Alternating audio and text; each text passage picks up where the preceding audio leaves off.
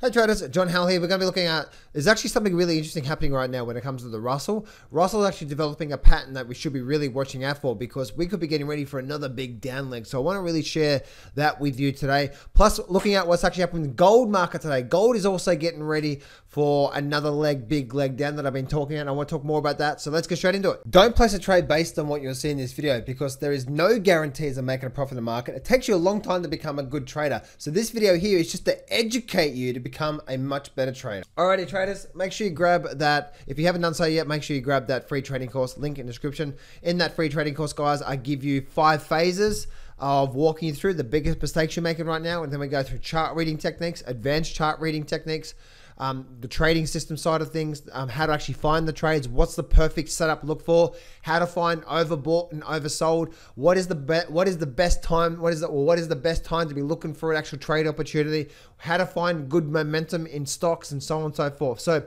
there's a lot you're going to get in that free trading course, link in description. So if you enjoyed this, guys, let's get straight into it right now. Subscribe, click the bell button, you know, all that sort of stuff. Go do that right now, guys. So let's have a look at this here. So big thing I want to share with you when it comes to the actual stock market, right? So we're looking at the stock market, and a big thing here that I'm looking at here when it comes to the stock market itself is that it's important to not put the overall stock market in a blanket statement, okay? Please do not say just because the Russell's doing something, the S&P may be doing something different, right? And just because the S&P is doing something doesn't mean the all market is going to be doing something, right? Because there's many stocks that are making really incredible moves to the upside right now, even in this bear market. So one, try to keep an open mind when you're actually trading. Don't have, well, the stock market looks bearish, so therefore all stocks are going to crash. Possibly not, right? There's possibly not. There's stock, as I said before, there's stocks that are making a very big move in the last couple of months to the upside in the S&P 500. So just because the S&P is doing something doesn't mean all stocks are doing something. So keep an open mind and be flexible when it comes to the overall markets there. So when it comes to the actual S&P 500, we can see that we're just developing a bit of sideways movement here. We're getting a lot of volatility right now, but this is not looking good, all right? We should be getting ready. We're getting ready for another big leg down, but that's actually good news for you guys, right? It's good news. It's not a bad thing, right? This is looking ugly for people who are just buy, hold, hope, and pray. Here we go, right?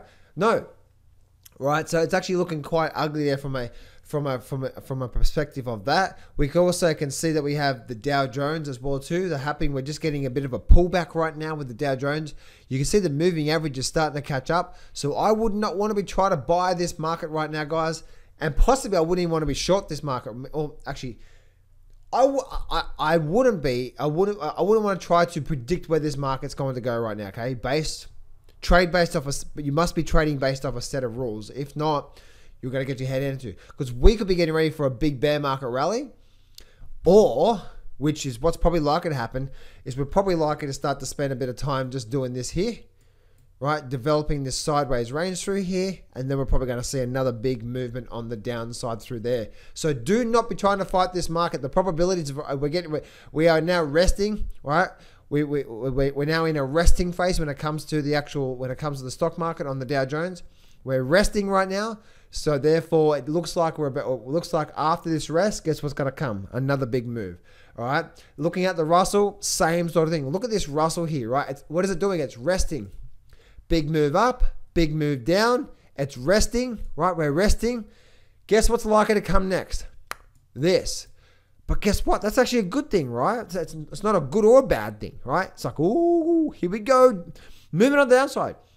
Do you know, traders, it's like, you can make so much more money on the downside, right, than you can on the upside. So this is actually this is exciting, right? It's exciting. Market goes up, market goes down. It's all exciting, okay? So that's what we're seeing through there when it comes to that. And the Russell, out of all of them, is definitely developing this sideways movement through here. And once we actually break this level through here, it is going to be on like Donkey Kong. And the Russell especially the Russell, is going to get absolutely destroyed on the downside. And guess what? We can ride that destroyer all the way down, right?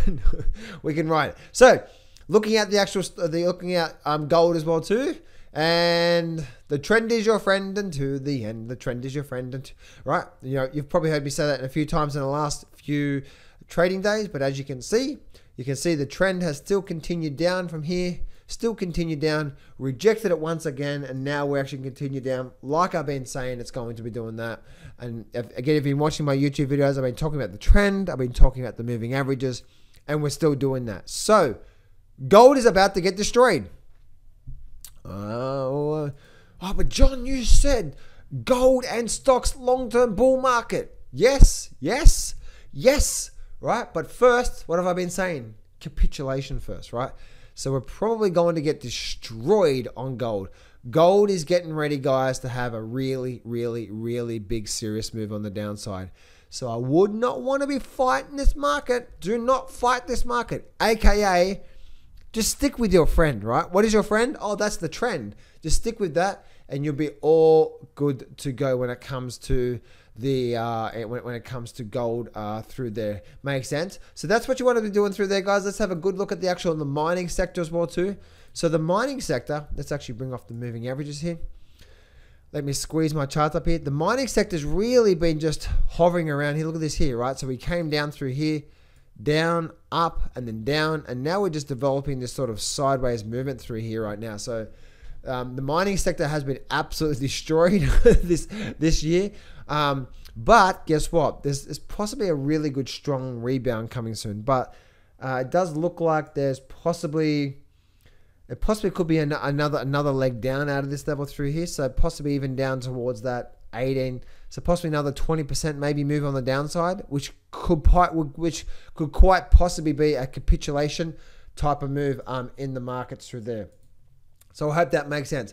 And last but least, off the rank, let's go have a look at the good old Bitcoin. And the good old Bitcoin, guys, we can see that this is looking so sexy, guys. I'm telling you right now. Looking at the good old Bitcoin, guys, if we do get something like this on the Bitcoin, then you better, if we do get something like that, guys, I'm telling you right now, it is all over. We are heading down to 10,000, and guess who's going to be shorting the crap out of it? Me. I've made so much money shorting Bitcoin, so cool, let's keep going, right? It's setting up, guys. It is setting up. Alert, alert, alert, alert. These bumblebees and, talking heads on YouTube, that's me as well too, right? Don't listen to what they say, right? Listen to the charts, not the farts, right? Should I fart right now? Anyway, so I'm trying, but there's no gas there. I guess you don't get gas from a green drink, right? I'm drinking a green drink right now, which is like, grasses and vitamins and all that sort of stuff. Anyway, so, but look what's happening right now actually in the stock market. Guess what? If in Bitcoin, we get that, then guess where we're going to? We have at least a support. There's a bit of a short-term, there's at least 10,000, right? At least 10,000 this thing is going to go to. But again, guys, don't be, if you are long crypto right now, well, yeah, I'd be shaking in my, long Bitcoin, I'd be shaking in my boots, right? Shaking in my boots. And we could even possibly get a flush down to, like the vertical move started here. So it's possibly, we could even get a move down, 10,000 is definitely that level for me, right? 10, 20, 30, right? So on and so forth. So if I am long crypto right now, if you're a short-term thinker, short-term view, oh man, I'm telling you right now, if Bitcoin gets something like that, guys, guess what I'm going to be doing? I'm going to be shorting as much as I can. Load up, margin loan, sell the kids, right? So here we go. So that's what I'm looking at there when it comes to the crypto market. But here's what I do say. After this washing away effect, that's probably likely to happen out of the crypto market, we're probably likely to get one more last leg down to get to that 10,000, possibly even 5,000 on crypto market. But then when that happens, guess what I'll be doing? That's right. I will be then setting up, well actually I am right now, I'm setting up a separate account where I'm going to then start to buy the crypto market. That's right. I did just say that. Buy and hold for the next 20 years. I believe Bitcoin, Ethereum, and some of these other coins are going to be major part of our lives in the next 10, 20 years.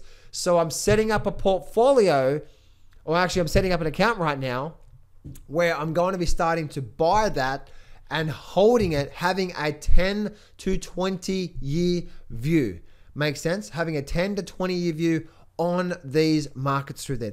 I hope that makes sense from there, right? So right now, initially, on a trading wise, I'm looking to short it right now, or I'm waiting for an opportunity to short it to make money on the downside. Once we start to get that 10, possibly even lower on Bitcoin, and we get that washing away effect, the capitulation type things, once we start to see real blood on the streets, that's when I'm setting up a separate account right now, and I'm calling it the crypto account, because crypto is going to be a major part of our lives 10, 20 years from now, and I'm going to be buying, splitting my money up between those, and it's going to be buy, hold, and let go. Buy, hold, and forget. Makes sense?